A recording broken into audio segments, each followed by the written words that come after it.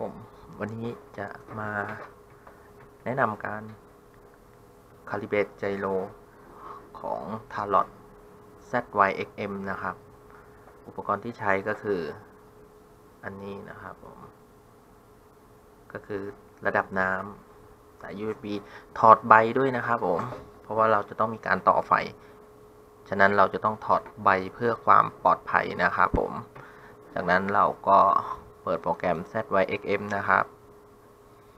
จากนั้นเสียบแบต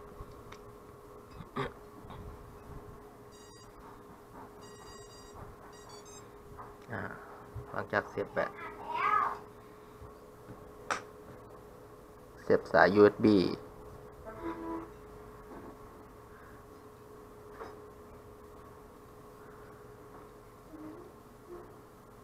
เชื่อมต่อกับโปรแกรมนะครับ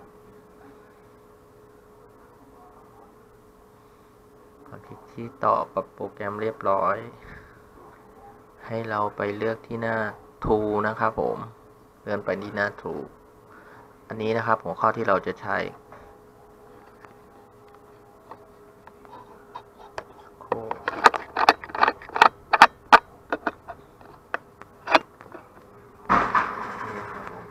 Calibrate Acceleromter กับ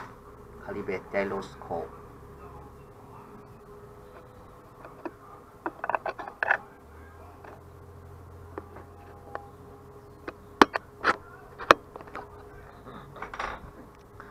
จากนั้นขั้นตอนแรกนะครับผมเราจะ Calibrate Gyroscope ใช้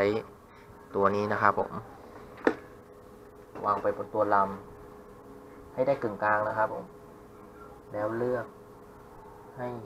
ระดับน้ำอยู่กึ่งกลางมากที่สุดหลังจากนั้นเมื่อลำได้ระดับดีแล้วนะครับผมให้กด Calibrate Gyroscope เมื่อ Calibrate Gyroscope เรียบร้อยนะครับผมตรงนี้จะขึ้นว่า Gyroscope Subset นะครับผมก็คือเรียบร้อย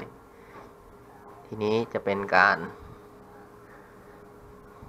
Calibrate Acceleromter บ้างนะครับผมก็คือขั้นแรกเลยวางลำให้ได้หน้าเหมือนเดิมนะครับผมจากนั้นกดที่ Acceleromter นะครับผมเมื่อมันถามก็คือเราก็ตอบ yes รอจังหวะไฟสีเขียวนะครับผมเมื่อไฟสีเขียวกระพริบแล้วเราเอียงนะครับผมแล้วรอไฟสีเขียว2 ครั้งรอไฟสีเขียวดันไปข้างหน้ารอไฟสีเขียวยกกลับมาข้างหลังรอไฟสีเขียวหงายท้องนะครับผมแล้วรอไฟสีเขียวเมื่อ Calibrate เสร็จเรียบร้อยนะครับผมตัวโปรแกรม ZYX จะเขียนว่า Acceleromter Calibrate OK นะครับผมจากนั้นเราก็ไลท์แฟลชเป็นการเซฟค่าจากนั้นเรา disconnect นะครับผมถอดสาย USB แล้ว